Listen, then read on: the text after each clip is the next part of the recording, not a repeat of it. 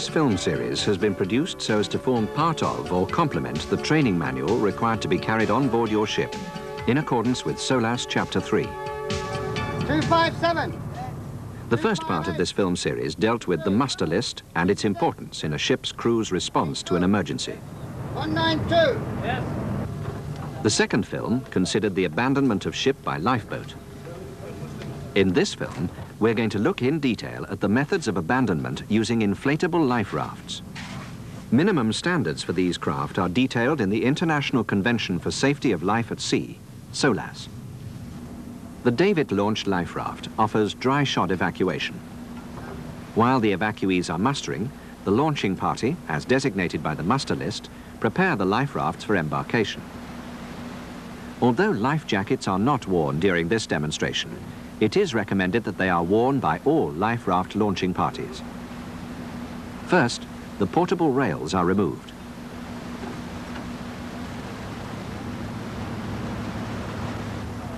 Then, the embarkation ladder is secured and lowered.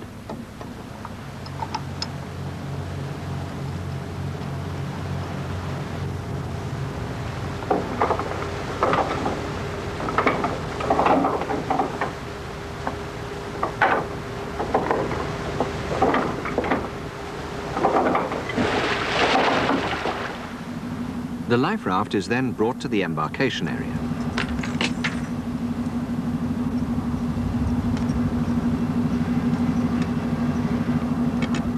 Each manufacturer's rafts differ, and their instructions should always be consulted.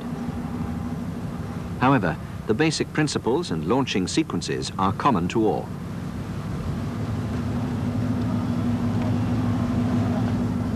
The davit crane is prepared.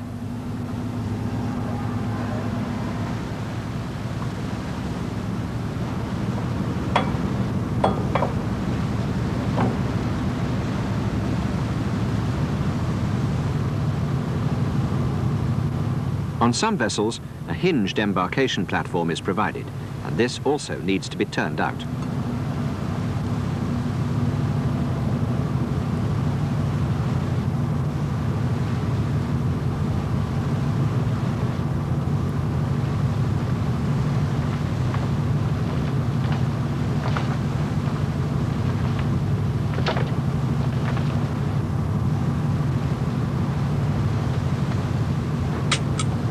The life raft shackle is pulled out of the canister and the fall is hooked to it. Hook on the raft. It is essential to check that the hook mechanism is properly closed and that the arrow has moved to safe. It is important to familiarize yourself with your ship's particular davit and hook arrangement. Secure the bowsing lines. The bowsing lines are broken out or pulled out and made fast to the deck cleats provided. Plenty of slack is left. Secure the painter. The life raft's painter is made fast to a strong point on the ship.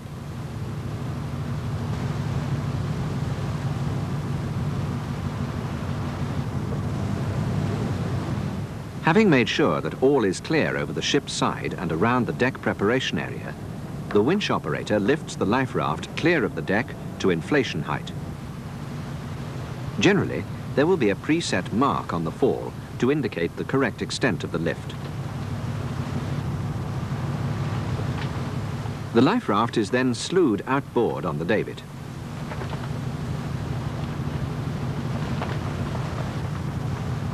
The final position will be shown by preset marks on the davit. Once it is in position, the life raft is inflated by pulling on the painter. Sometimes a second pull is needed to activate the second gas bottle.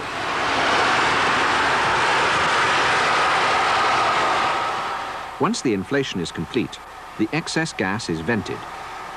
So the inflation will have finished long before the noise of gas escaping stops. Bows in the raft. Once it is fully inflated, the life raft is pulled in tight on the bowsing lines and secured to the embarkation point, ready for boarding.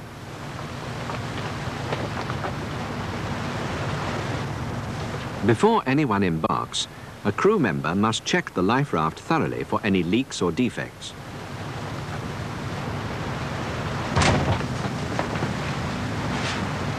Should there be any faults or if it has not fully inflated, it should be brought inboard and released.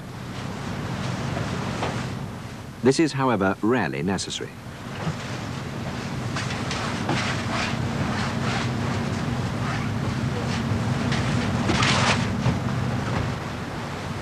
Once he is satisfied that everything is in order, the leader of the life raft party orders the evacuees to board.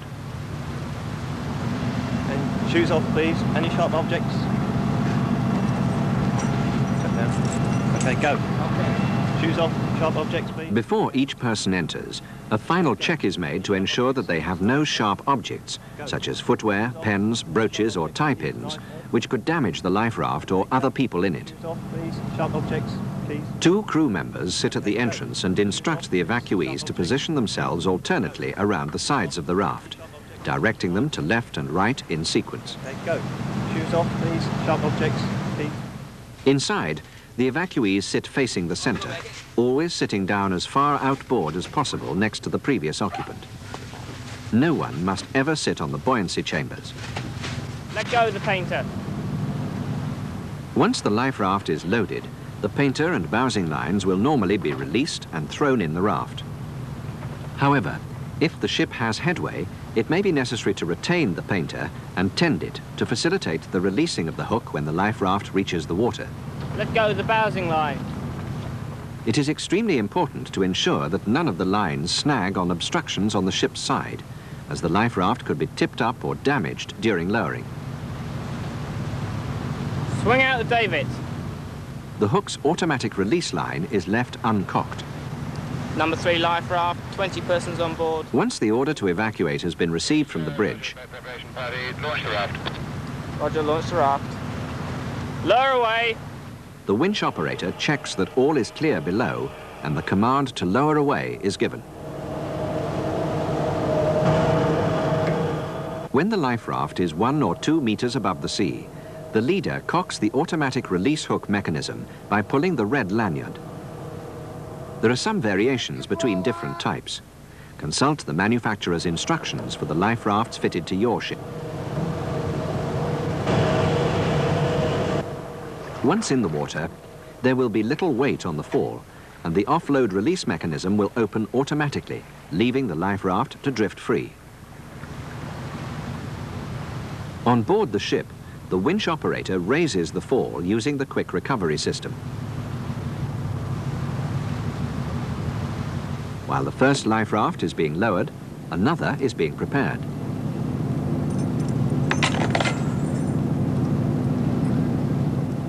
The David-launched life raft is not the only system that offers dry-shod boarding of an inflatable survival craft.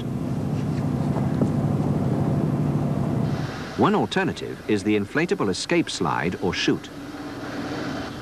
The evacuees assemble at their muster stations. The chute and platform are inflated. The life rafts, which have been launched, are gathered around the platform. For demonstration purposes, these life rafts are not fitted with canopies, which are an international requirement.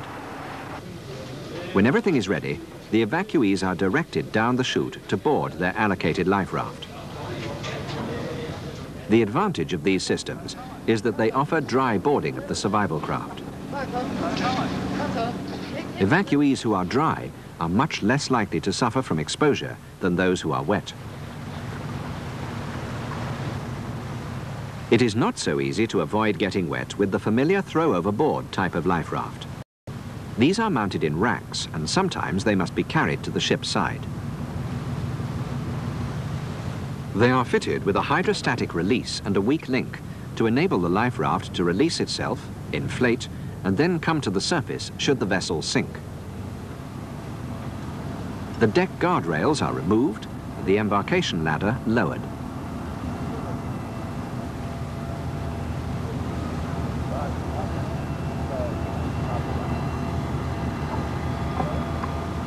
Let go of the ladder.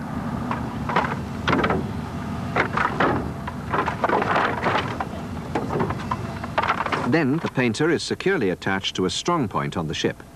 This will not be necessary if the life rafts are mounted at the throw-over position, as the painter is already secured to a strong point.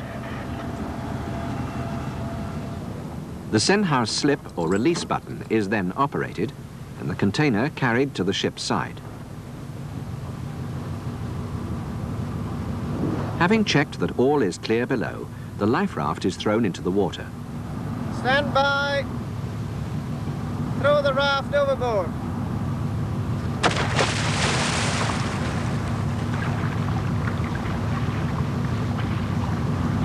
Heave on the painter. The painter is then hauled in. When free pulling ends, a strong tug is given. This triggers the inflation mechanism.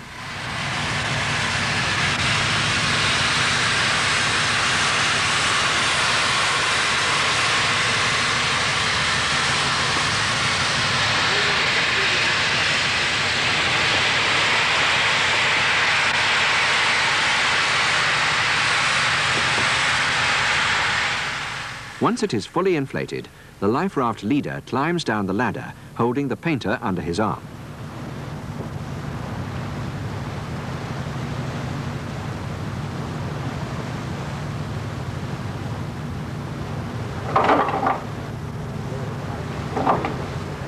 As he descends, the life raft is pulled towards the ship's side. At the bottom of the ladder, he uses the painter to secure it alongside.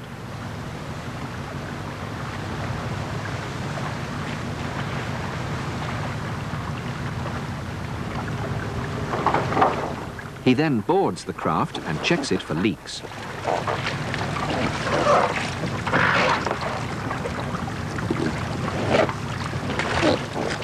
Once satisfied that it is as it should be, embarkation can begin.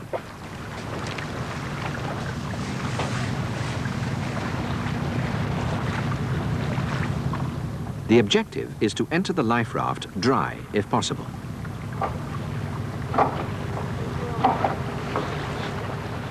Evacuees should climb down the ladder and step in through the entrance.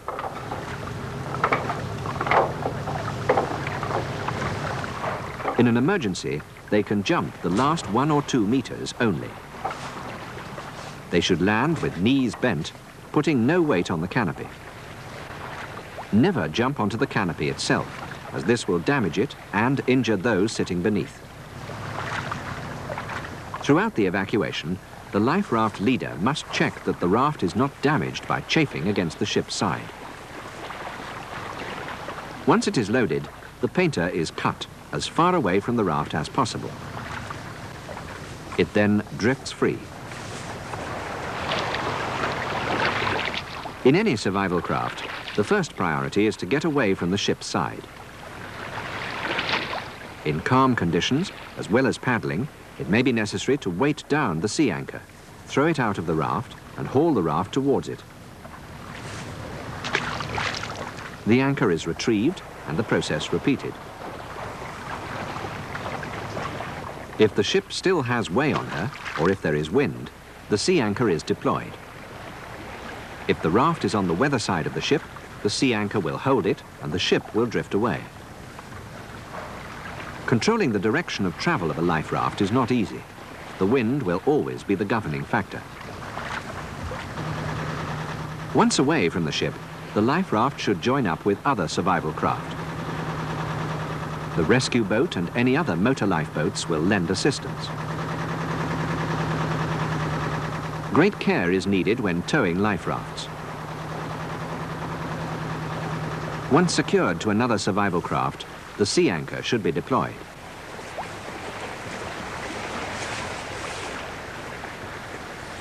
If for any reason the raft inflates upside down or capsizes, it can be righted. This is easiest for tall, fit people. The evacuee takes hold of the righting strap and climbs onto the life raft.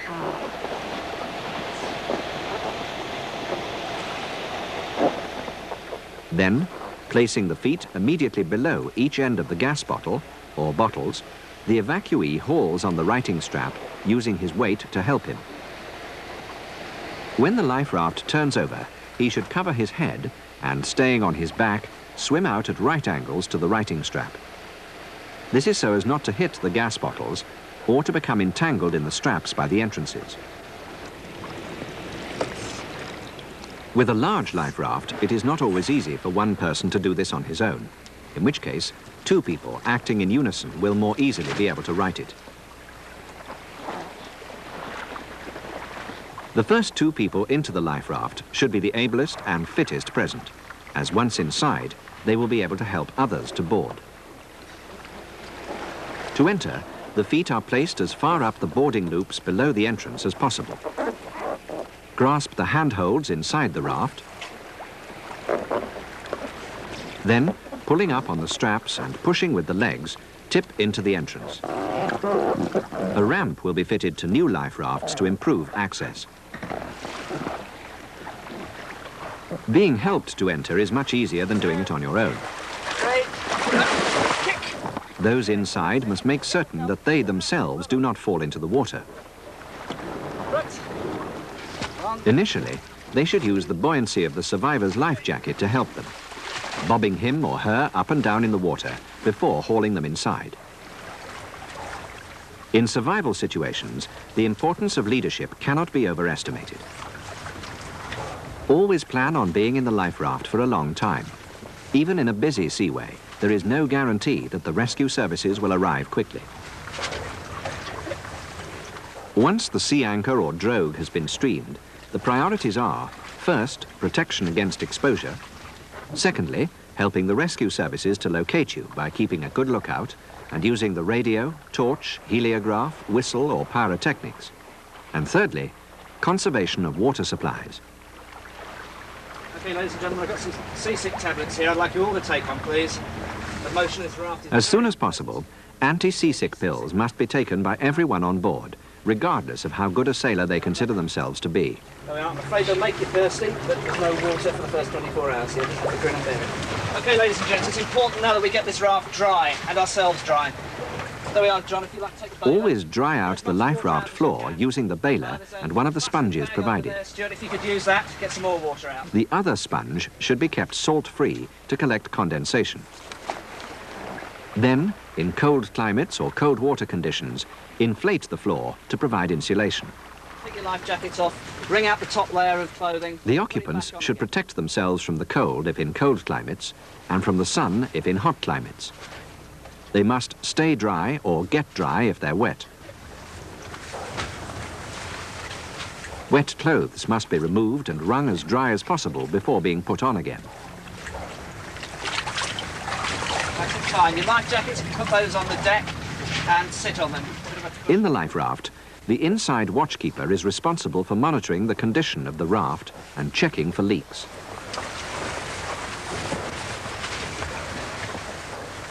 There will always be materials for repairing leaks. Read the manufacturer's instructions carefully.